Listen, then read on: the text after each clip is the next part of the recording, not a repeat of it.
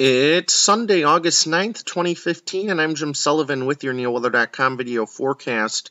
Most of us are seeing a good amount of sunshine as of 10:30 in the morning. The exception is along the lakeshore from near Sandusky to about Westlake down towards Medina. There's a patch of clouds, mostly cloudy in that area. Otherwise, just some high clouds filtering the sun, but a good amount of that sun is making it to the ground. We have a large cluster of clouds off to our west over Illinois and Indiana, with a weakening area of showers and storms. I don't expect the rain to make it in here today. I'll show you that more in a minute. But the clouds definitely will, so we will see gradually thickening clouds through this afternoon. Temperatures as of 10 in the morning already a little bit on the warm side in the mid to upper 70s so early. We have a few 77s out there at Cleveland, Akron, Canton, and Worcester. 78 at Mansfield is the warm spot. Cool spots are Elyria and Ashtabula. Some clouds at Elyria keeping temperatures cooler. Everyone should rise into the 80s this afternoon. A little lake breeze will develop along the lakeshore and keep the immediate lakeshore a few degrees cooler, but I still think they'll at least touch 80 before that happens. The numbers for Cleveland yesterday, we did 81-62, close to the averages of 82 and 64. Records for today are 96 and 50.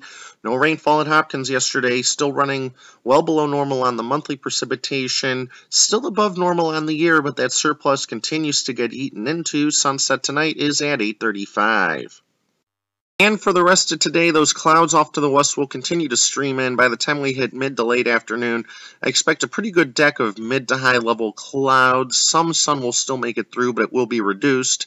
High temperatures inland getting up into the 83 to 84 degree range. Temperatures along Lake Erie might struggle to get past 80. You can see that north wind there this afternoon as the lake breeze kicks in near the lakeshore. We'll keep areas near the lake a little bit cooler. Tonight, just a few showers, mostly cloudy, lows in the mid to upper 60s.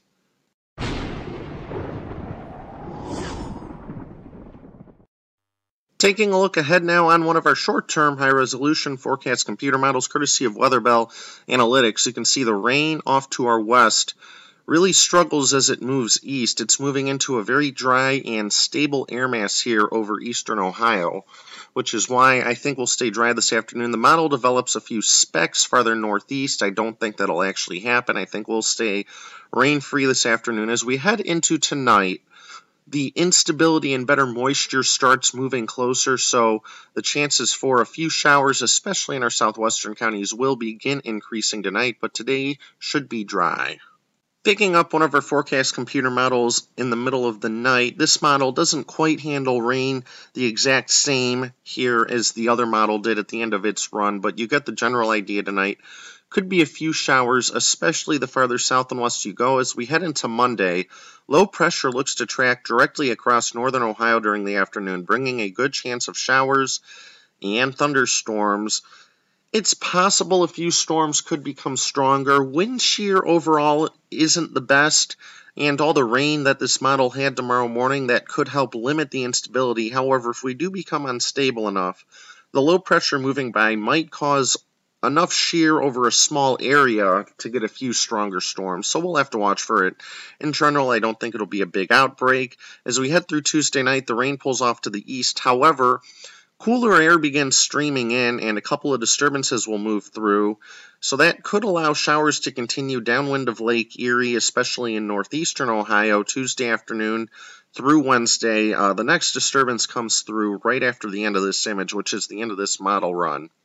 So we will generally dry out by the time we hit late Monday night, However, a few showers are going to continue to be possible downwind of Lake Erie. Taking a look at the bigger picture now through the work week, you can see we're going to get a big cool down here. You can see the general pattern this evening on the forecast model, a general trough here over the northeastern U.S. with slightly cooler temperatures, but some warmth and humidity trying to build east out of the central and western United States as we head into the day Monday.